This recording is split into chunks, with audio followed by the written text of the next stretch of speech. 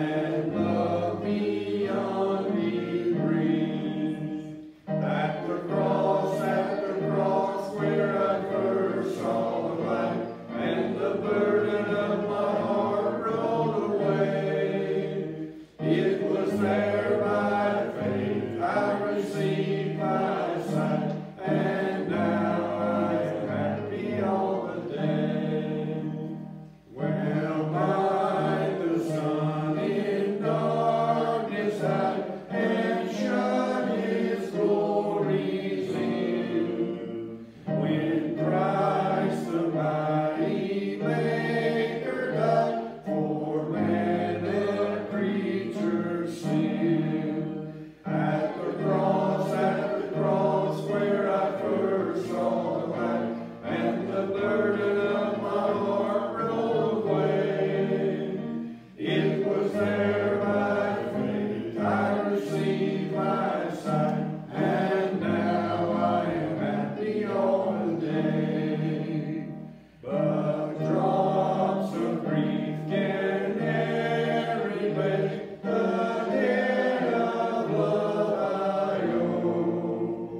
Here, Lord, I give myself away, 'tis all that I can do.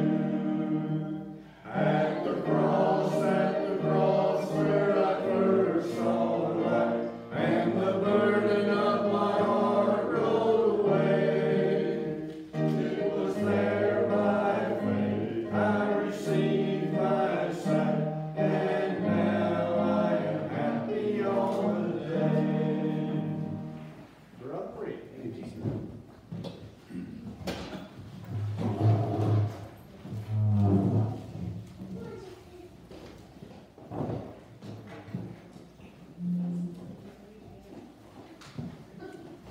you don't mind, take your Bible and open up to Revelation. We're in chapter 2. If you are not familiar, we're in chapter 2. We are looking at verses number 18 to verse number 28. We are talking about the church that has been infiltrated, and certainly as I teach through the book, or through these 7 churches that we find in the book of Revelation, I try to make a practical connection to everyday life and become aware of how this stuff might actually apply to us in the day in which we're living. And I would definitely say that the church at large, the body of Christ, has been infiltrated. There has been certainly a modern move to make the church more like the world around us. And the spirit of Jezebel is alive and well and strong, I think, in the modern church, particularly here in America. I don't know about the rest of the world. I haven't traveled a lot, so I don't know about that. But we'll talk some more about what that actually means, what it looks like in the life of the church. But I want you to know that sometimes, particularly in our day of spiritual softness, we're not always wide open to the truth of God, and we're not always wide open to the reality of who Jesus really is. And we talked about this last week in John chapter 5, that the Father has given all judgment to the Son, and when Jesus returns again, he will judge all of mankind. We know that he is currently active. You know, we know that he came as the Savior in his first advent, but we know, according to these churches in the book of Revelation, that through the seasons of the church, that the Lord sovereignly walks in her midst, and that he deals with things as they arise. And so, very important for us to know. We think that because he was the suffering Savior, that he'll just put up with any old thing that we throw his way in church life, but I want to tell you that's not true. If you look at the 7 churches over in their original locations, you'll see that they are no longer existent. They've been basically wiped out, and their influence has been wiped out. Now the gospel has spread, and the church continues to live on, but the reality is, when a church or when a body of believers gets too far away from the Lord, the next thing you know, the world takes over, and it slowly shrivels up and it dies spiritually. It might become a religious institution for a while, certainly not pleasing to the Lord, not honoring to God in any way, and sooner or later the lamp is taken out, the influence is gone, and next thing you know, instead of being a church, it's a honky-tonk, you know, or some other business or a home for somebody that takes over the building. And we don't want that to happen, obviously. And so we want to have ears to hear what the Spirit says to the churches. Even though he's speaking to a church that was almost 2,000 years ago, around 2,000 years ago, we certainly want to hear what the Holy Spirit says to us as believers, since we are the church. Anyway, so we talked about the Lord's perception. When we looked at verse number 18 and verse number 19, we've talked about all that, how the Lord perception is one of a certainly thorough understanding of who we are, what we're up to. Nothing escapes his sight, right? Hebrews 4 tells us that in verse 13. I'll talk about that some more in just a moment. But when we looked at verse number 18, we really didn't get very far because I spent so much time in the introduction last time that we only looked at the beginning of verse number 18, where he talks about, he says, "And to the angel of the church in Pergamos write, these things saith he which has the sharp two-edged sword." And, I'm sorry, I'm looking at Pergamos, Thyatira. "And unto the angel of the church in Thyatira write," verse 18, "these things saith the Son of God, who hath eyes like unto the flame of fire, and his feet are like fine brass." We only looked at sort of that first verse, and we talked about the fact that in verse 18, that in his own introduction, it is revealing who Jesus is. It is revealing the fact that he has the divine right and the divine authority to evaluate, and then not only evaluate, but then to deal with the church as he sees fit and as he sees necessary, right? And so we need to be willing and submissive to whatever Jesus is doing.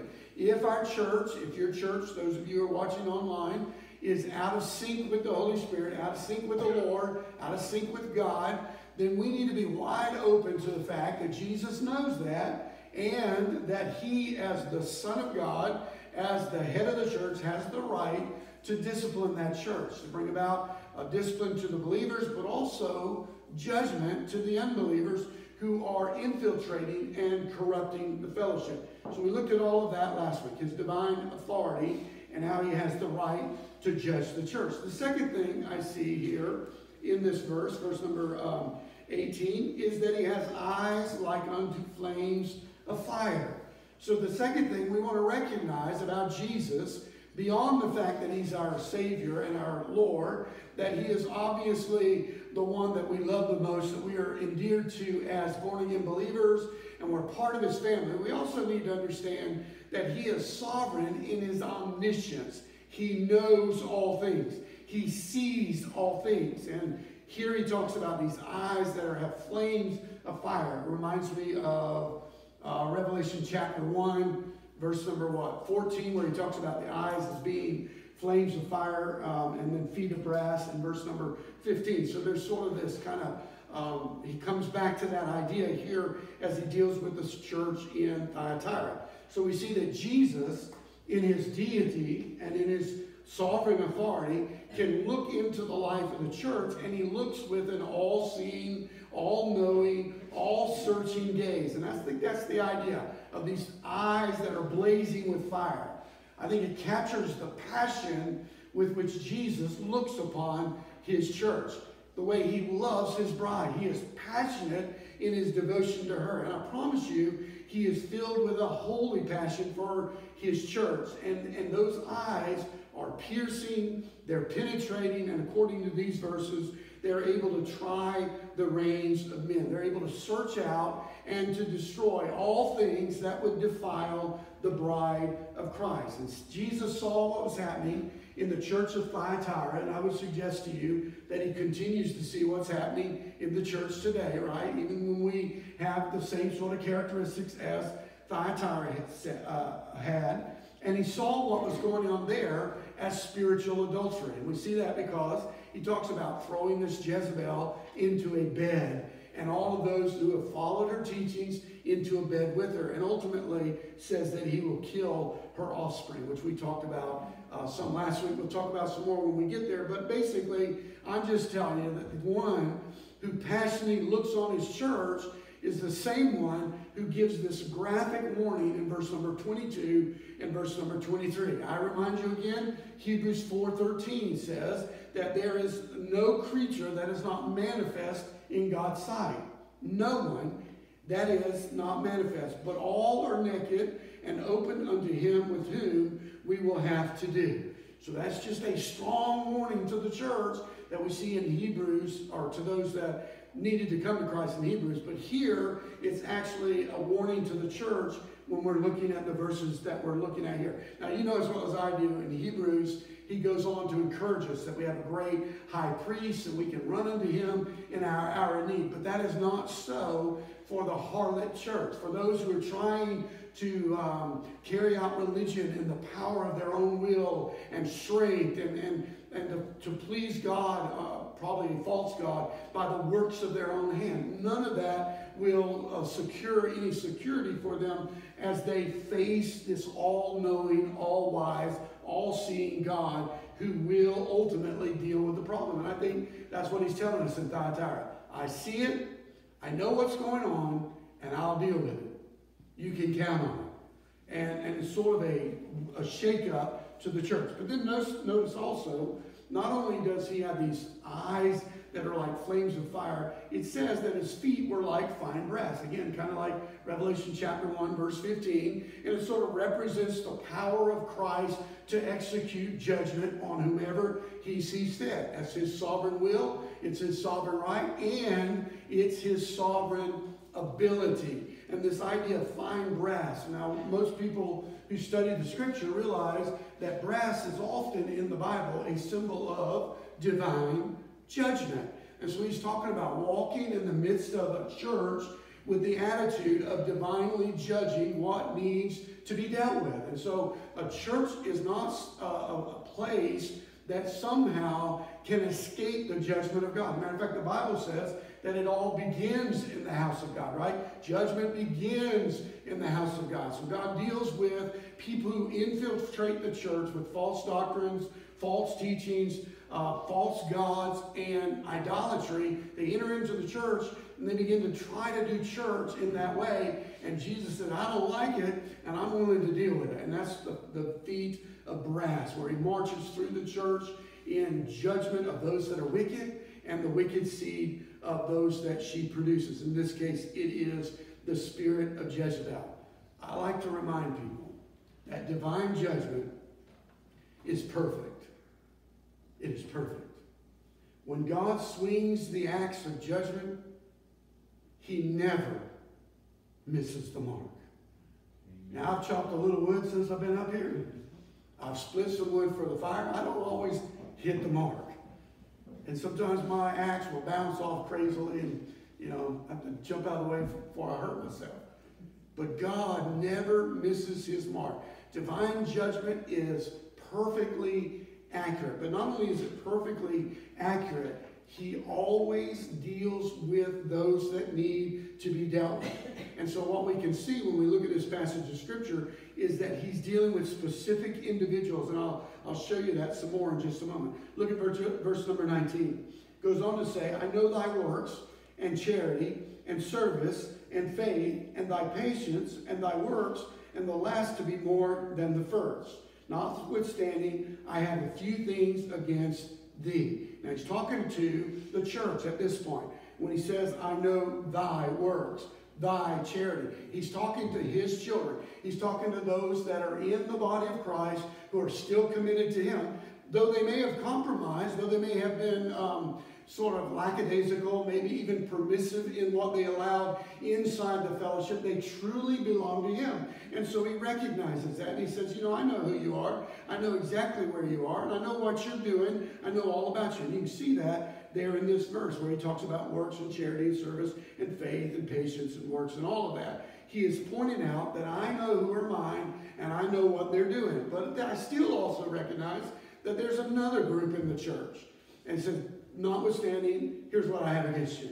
Because thou sufferest that woman, Jezebel, which calls herself a prophetess, to teach and to seduce my servants to commit fornication and to eat things sacrificed unto idols. I gave her space to repent of her fornications, and she repented not. So she was stubborn, she was obstinate in her behavior as far as her idolatry and teaching others to practice. Verse 22, behold, I will cast her into a bed, And them who? Not the church, not the true believers, but them that commit adultery with her. So that's a group of people who have come along. Hey, we kind of like the new way the church is acting. We like what's going on. It's a lot like how we live in the world around us. It's very sensual. It's very fleshly. It's very carnal. We kind of like that. Hey, that's my kind of church. Let's go there and be a part of that. And God says, look, I know the difference. I know if it's real spiritually or if it's carnal. I know if it's real spiritually in your worship or if it's fleshly in nature. I know the difference, and all of those who get in bed with her, I'm going to judge them. So that's a different group. You see that? Even though there's the true church that he says, I know your works, patience, and all that, I also know that there is a Jezebel, and there are those who are her offspring. And to me, that's what I hear him saying, that I am going to judge those people, all of the phonies, all of the religious hypocrites, those who have maybe named the name of Christ, but their heart is far from God. They were never born again. They joined the church for business reasons or social reasons or to assuage their own guilt or whatever. God knows the condition of your heart.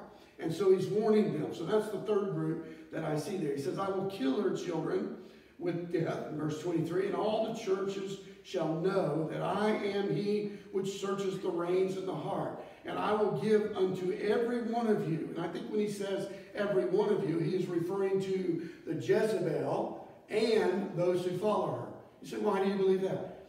Because he goes on to say, but, and I think that's turning back to the believer, unto you, he says, in verse 24, I say, and unto the rest in Thyatira, as many as have not this doctrine, and which have not known the depths of Satan, as they speak, I will put upon you no other burden, but that which you have already, which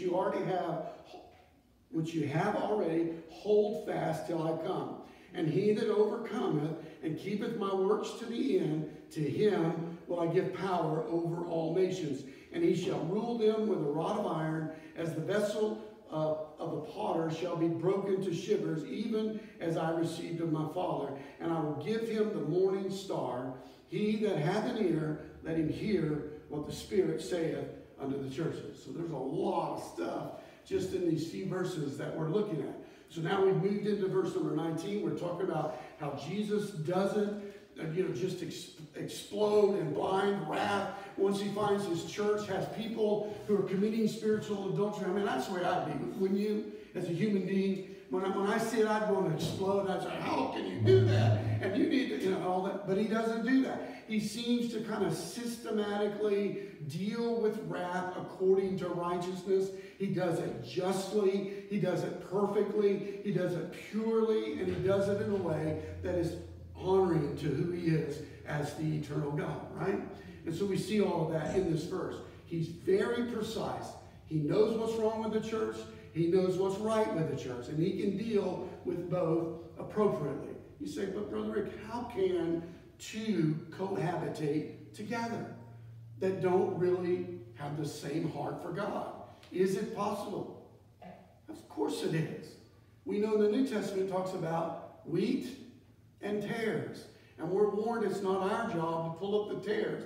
That's God's job, right? And so it can happen where people are going along and they sort of get it. They kind of talk Jesus. They maybe have prayed a prayer, but their heart has never turned to God in fullness and said, I just trust what Jesus did for me. You know what, Jesus, I'll help you out. I'll be religious. I'll be good. I'll obey the law. I'll give. I'll do. And somehow I'm trusting myself instead of Christ. And that is just not the way of salvation. Christ alone, amen? Not of our works, lest any man should boast. So we see that in the New Testament, but did you know, I think that God talks about in the Old Testament. And I want to show you this because this is really interesting. And I'm not sure that God didn't just have a double entendre here where he's speaking specifically to an Old Testament group of people. And then I think it has a broader application to those of us in the New Testament, particularly as we move in towards the end of the age and the church of Thyatira rises up and eventually Laodicea comes out of that. You know the progression of the church. But anyway, let me show you a verse. Take your Bible, open up to the Old Testament, and go to Isaiah chapter 4. Isaiah chapter 4. And I just ask that the Lord would give you ears to hear what the Spirit says to the churches. And tell me if this just doesn't sound like a lot of the modern church today. All right? Forget what's being said so much as the attitude behind it. All right? Although what's being said is obviously very important. Isaiah chapter 4, verse 1 and 2. And in that day, 7 women will take hold of one man. What will they say? Look, we'll eat our own bread. We'll take care of ourselves. And we will wear our own apparel. Don't tell me what's appropriate and right, what's holy and good. Don't tell me what's wicked and carnal and fleshly and provocative. Don't tell me. We'll wear our own thing. I mean, we're living in a culture that what you're wearing almost is as bad as not wearing anything. And yet, there's this spirit of Jezebel that has rose up and said, you can't tell us. After all, you're a man. You don't understand.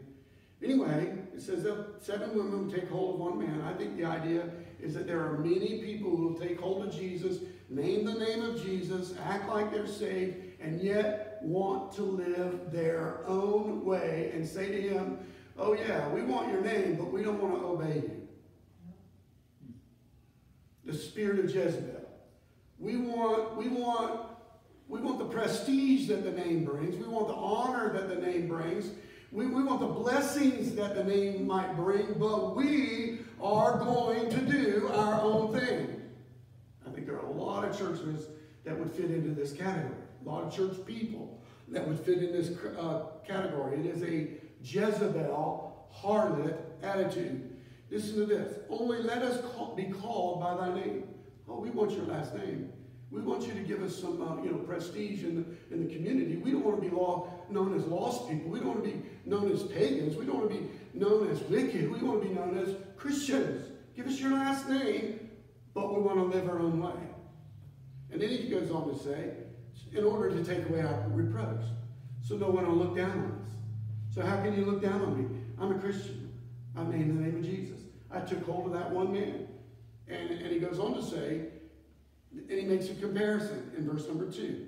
In that day, I think it's the same day, shall the branch of the Lord, those who truly belong to the Lord, be beautiful and glorious, not rebellious, not brazen, not arrogant, not self-willed, not mean-spirited, not harsh, not carnal and crass and all those things, but she will be beautiful and glorious.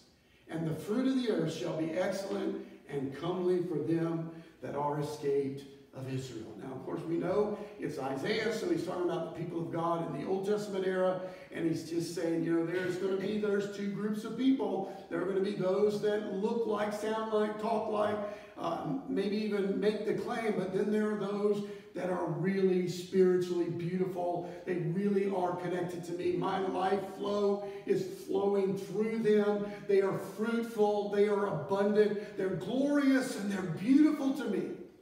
There'll be a lot of others taking my name who are going to be selfish, self-willed, arrogant, prideful, lost, and in deep, deep trouble. So when I look at these verses and I'm thinking about this, I ask myself, let's go back to verse 19 for just a moment. I ask myself, well, are there characteristics revealed here that would show whether or not I'm part of the beautiful branch or whether I'm part of that brazen harlot, Jezebel spirit, rebellious against God? Remember, Jezebel was an Old Testament character, had no fear of God, no fear of the prophets of God, nothing like that. Matter of fact, she thought she was going to kill God's prophets, right? And she was so arrogant, but yet she's the one that was tossed off the wall and eaten up by the dogs, right? So there is that spirit that's going. So I'm thinking about, is there characteristics, are there indicators in the New Testament, particularly in these verses, are there indicators that would show whether I'm genuinely a child of God or not? Now, don't hear me wrong, because I know there are people out there, and I know of one individually who will say, no matter what, I'm teaching salvation by works, or at least I lean that way. That is not the case. I'm talking about these are evidences that you are born again. They don't save you, but once you're saved, these are some characteristics you might have in your life. And I see them right here. Notice, first of all, works. Faith works. If you're truly born again, it makes a difference in the way you live your life. Amen. You don't work for salvation. You don't earn salvation. You don't earn and keep salvation by works, but you are born again. The Spirit of God moves in, changes you as a person. You become a new creation, Paul said, or new creature. And as a new creature, God begins to develop through the Holy Spirit kind of new attitudes, new behavior patterns. And next thing you know, God's remodeled your whole life, right? And you're really a different person. And it shows up in how you live your life. So faith actually works in us. It produces something. Remember, James chapter 2, verse number 18 says, I'll show you my faith by my works. We're in the modern culture. They go, oh, James is teaching works salvation. That's not what he's saying. He's saying, look, my faith is so real, you can see it in the way I live my life. That's what he's saying. God has changed. My persuasion about God is so strong, I've changed my life. Or actually, he's changed my life for me as I've allowed him to live through me. Secondly, notice he says, I know your charity. If you're truly born again, you begin to love others genuinely. It shows up in your life. John 13:35 says, by this shall all men know that you're my disciples, in that what? Ye have love one for another. Another indicator that you're born again is that you just love people, particularly the people of God, because he's talking about that you love the brethren, right? But I think it extends beyond that.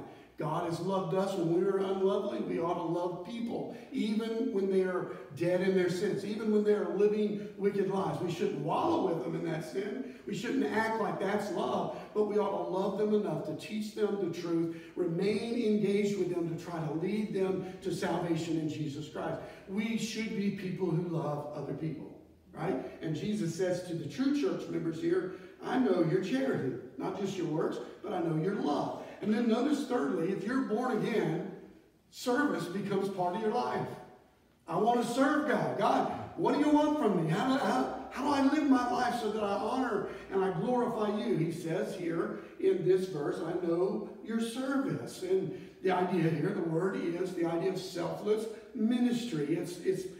God has given every single believer, according to 2 Corinthians 5 and verse number 18, God has given us all the ministry of reconciliation. We are all ministers in that sense, and it ought to show up in our life. We ought to be willing to talk to people about God in order to help them reconcile their life with God so they might be saved one day and be able to enter into the kingdom of God.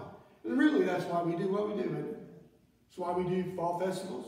It's why we do the care boxes that we do for the different places, the Christian Learning Center or the Crisis Pregnancy Center or whatever. All of those ministries are really designed to have a voice in people's life where we can show them the love of Jesus Christ, hoping that God will open the door that we might be able to minister to them or serve them in bringing them to reconciliation with God. And the only way that's possible is through Jesus Christ, right? By being saved. And so all of our ministries, all of our activities are geared towards that. So a heart of service is another indicator that you've been born again. Now, I did not say that your service is what saves you. You did not hear that. No matter what, who tells you that, you did not hear that. And then fourthly, overcoming faith. Cling to Jesus. He says, and faith. Later on, he talks about overcoming in the last few verses of this section or this chapter. He talks about overcoming, and the idea is that we cling to Jesus. Remember, overcoming isn't I'm going to work and work and work. I'm going to scratch my way into heaven. That's not overcoming faith. Overcoming faith is when I believe on Jesus, according to 1 John chapter 5, verse 4 and 5. Who is he that overcomes the world? But he that believeth on Jesus, those are the overcomers. So when he talks about this faithful overcoming, or this faith here, the idea is that these are the people, in spite of the Jezebel spirit that has infiltrated the church, in spite of the worldliness that she's brought in, and the worldly people that she has drawn into the fellowship, he says, I know that there are people there that understand that their only hope is in me. Cling to that. Hang on, and I'll deliver you one day. Amen. That's the idea here. So overcoming faith is clinging to Jesus faithfully, never giving in, never giving over, trusting him. And then he says, I know your patience. And that is the spirit of patience. Hebrews 10:36, this may be one of the things that most people never, ever think about in their life. That sometimes we just have to endure faithfully. We need to persevere. Hebrews says this, chapter 10, verse number 36. Let me quickly get there. If you're there before me, let me know. I'll let you read it. Chapter 10 and verse number 36 says this. One more page. For ye have need of patience, that after ye have done the will of God, you might receive the promise. Most of us go through life saying, give me the promise, give me the promise, give me the promise, give me the promise. A true believer says, regardless of whether I experience it in the moment, or 2 weeks from now, 10 years from now, or whether it's for eternity, doesn't matter to me at all. I'm willing to endure patiently, knowing that in God's timing, I will receive his promises in my life. I don't have to always be on the upside. I don't always have to have the most goodies. I don't have to always be in the best position in life to show that God loves me. I mean, there's a whole gospel out there that teaches people that. If God loves you, you'll be rich. Right? You'll have big cars and big homes and boats and all that stuff. Well, that's not true. That's not true. Not everybody's rich in this world. Matter of fact, if you're rich in this world, that's where God warns you. He says, be careful, man. It's a lot easier for a camel to go through an eye of a needle than for you to get into heaven. It didn't say they couldn't. It just says, hey, man, your riches will distract you and draw you away from him. Be very, very careful. But a true believer doesn't base his spiritual journey on his personal, momentary experiences. He knows that I can trust God regardless. Things good, things bad. Amen. Right? I can trust God. Things abundant, things lacking. I can trust God. That's a true believer. You get all those? Right? Those are indicators that you've been born again, that you are indeed a part of the family of God. And we're running out of time quickly. So let me just kind of introduce this thought. We'll come back next week and talk about the specific heresy in the church at Thyatira. See it in verse number 20 to verse number 23. And I'm going to read it again. We'll close in prayer and we'll study it next week. Listen to what it says.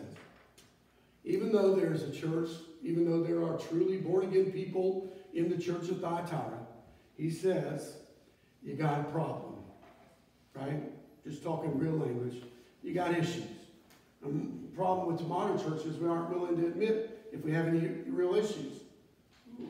We're so corrupt that we want everybody to dance with us in our corruption.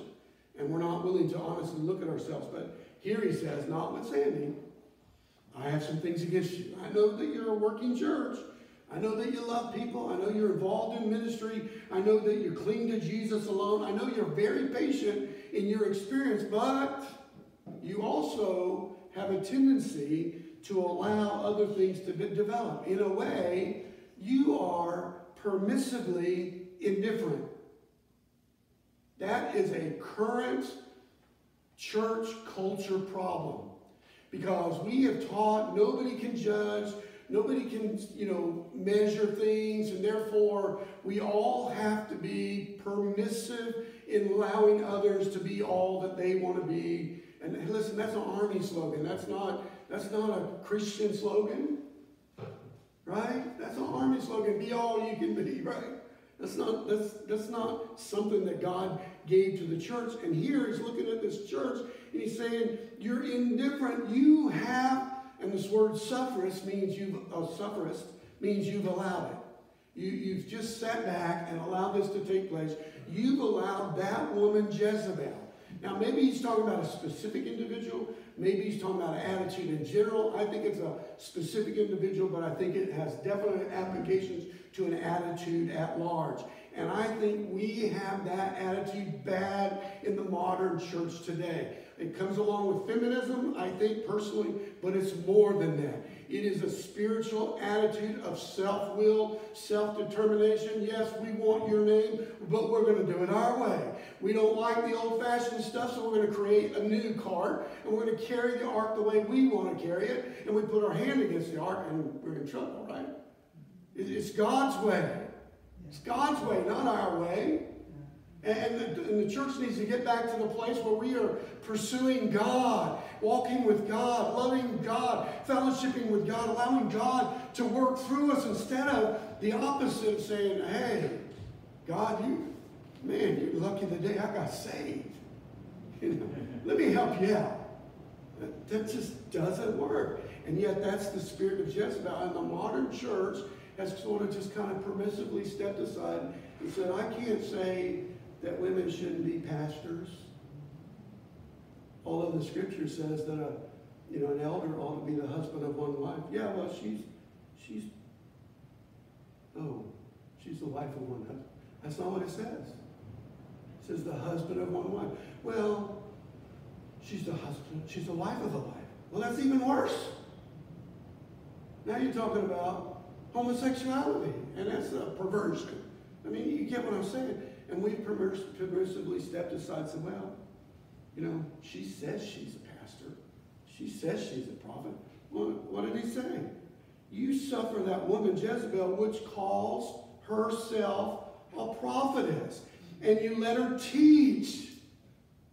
The Bible actually says that men are supposed to teach women. Women can teach women, but a woman's not just supposed to teach a man. I mean, that's biblical.